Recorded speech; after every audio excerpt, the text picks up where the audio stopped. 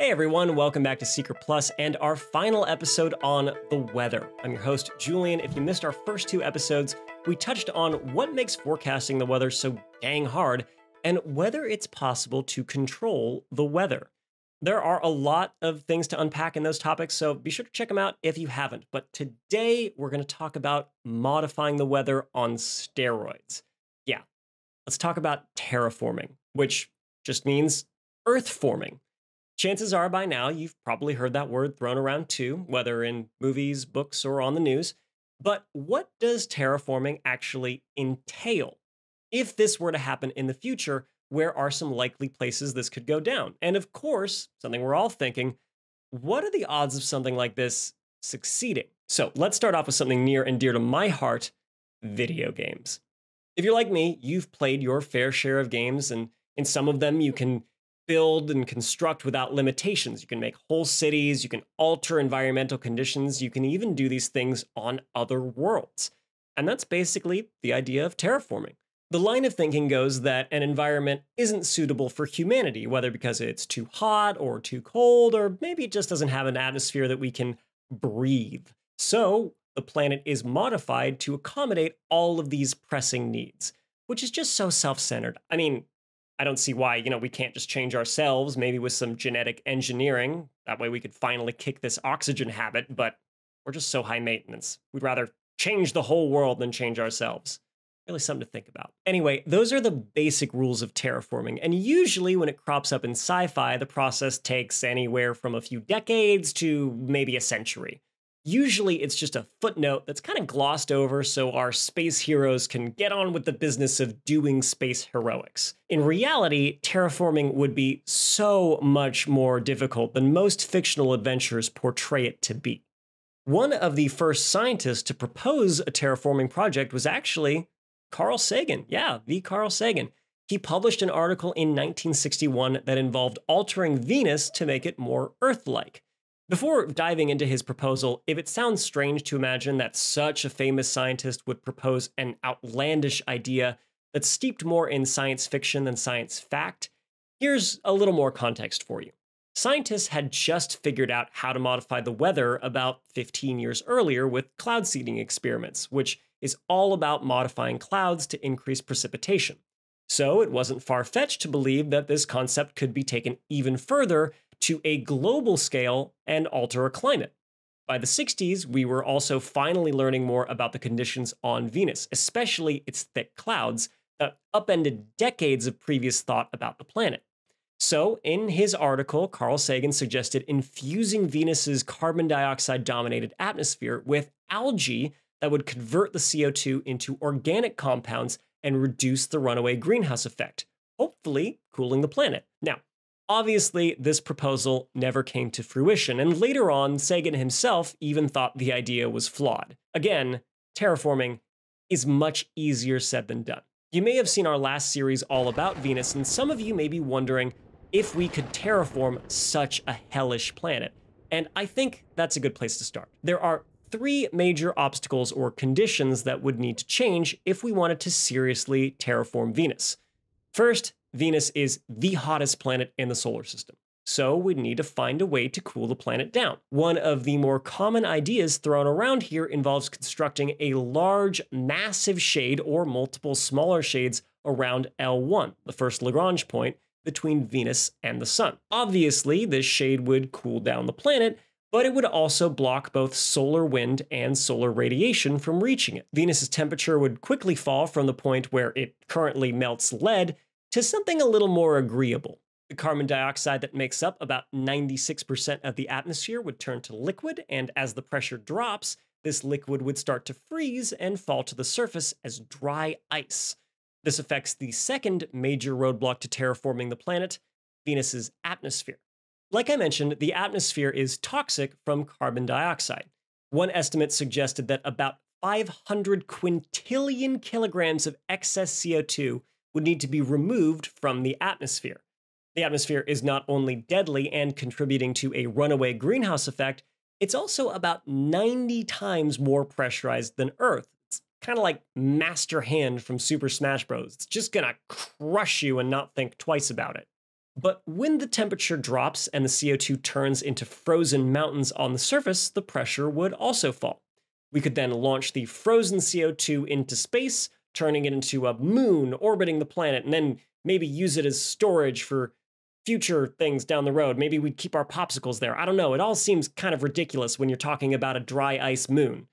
But if the massive shades around the planet don't work out, well, maybe there's another proposal that would work, like chemical reactions, which actually makes Carl Sagan's idea sound more reasonable than he might have thought. A more recent idea includes seeding the atmosphere with hydrogen and triggering a chemical reaction with the CO2 to create graphite and water. The water would rain down onto the planet's surface and form oceans, covering most of it, while the graphite could be sequestered. Again, somehow, I don't know. The third obstacle involves Venus's rotation. It is very, very, very, very, very slow, rotating about once every 243 Earth days. We're just not made for those long extended periods of sun and darkness. Ask anyone who's spent a winter in Alaska or Scandinavia. So to fix that, one idea involves bombarding the planet with asteroids to speed up its spin. However, we would need more asteroids than in the entire solar system to accomplish that. And we'd probably destroy the planet's surface while we were at it, and that's generally considered a no-no. So the next idea would be to ignore changing the rotation entirely by going back to something like those shades I mentioned earlier. Basically, we would need to construct another set of mirrors around the poles to reflect light onto Venus and create a 24-hour day-night cycle, similar to what we're already used to.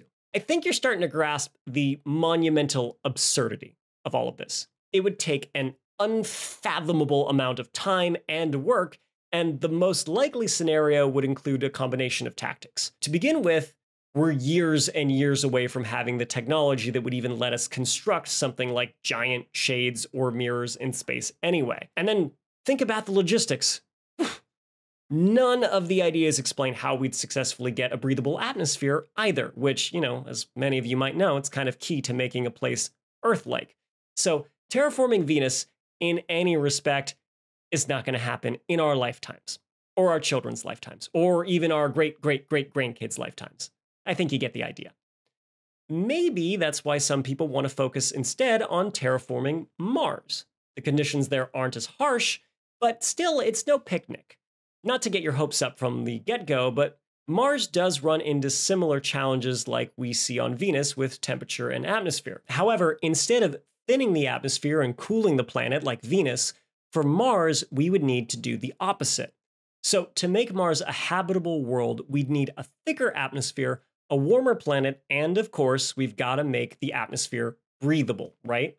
A handful of proposals out there actually do manage to address a couple of these issues at the same time by setting off a greenhouse effect on the planet. These ideas often call for introducing compounds like ammonia, methane, fluorine, or chlorofluorocarbons into the atmosphere, warming up the place. Now, I figure we could just kill two birds with one stone and basically, do that Patrick Star meme where we just take the CO2 from Venus and put it on Mars using magic or something. I haven't really sketched out all the details. Even if we thickened Mars's atmosphere, though, there would still be the challenge of keeping it there. Mars's current atmosphere is so wispy because it is constantly stripped away by solar wind. So to counter this, there's a proposal to create a magnetic field at the Sun-Mars L1 Lagrange point. Just a human-made magnetic field big enough to surround a planet. That ought to do it, right? Easy. At this point in the hypothetical scenario, we've got a thicker atmosphere and a magnetic field, but that atmosphere still isn't breathable. It would be full of greenhouse gases, so one idea suggests flooding the world with cyanobacteria to convert carbon dioxide into oxygen through photosynthesis. Cyanobacteria have the distinction of making Earth a breathable world billions of years ago, so maybe we could trigger a similar effect on Mars and make it oxygenated. But who knows if that would actually work, right? If you're like me, I'm sure you've had plenty of times where your meticulous plans went awry. Imagine trying to terraform a whole world. I'm almost positive that things aren't going to go exactly as planned because that's just often not how life works. All of these ideas are massively complicated. I've oversimplified them on purpose to make a point. To get each proposal done in real life requires mind-boggling amounts of funding, technology that we don't have today, and possibly thousands of years to even make a dent. Which is maybe why it seems like I'm glossing over details here. So let's take a step back for a minute. These ideas I mentioned so far are early conceptualizations about remaking a world in the image of Earth. Having a clear plan with fine details worked out isn't in the cards yet, and probably won't be for a long time to come. Maybe the real question that we should be asking, though, is why? Why do we want to terraform another world? Well, probably one of the most glaring reasons is that we might need a place to go in case of a global catastrophe, like an asteroid impact or nuclear war or effects from a warming climate. Trust me, if Earth looks like it's gonna die, we're gonna try pretty darn hard to find a new home, whether that's Venus, Mars, or someplace else. But what if there's not a catastrophe we can point to? What if there just aren't enough resources? That's another reason people use in conversations about terraforming, that we'll simply run out of resources because of a growing population. Right now, in 2022, there's a little under 8 billion people worldwide.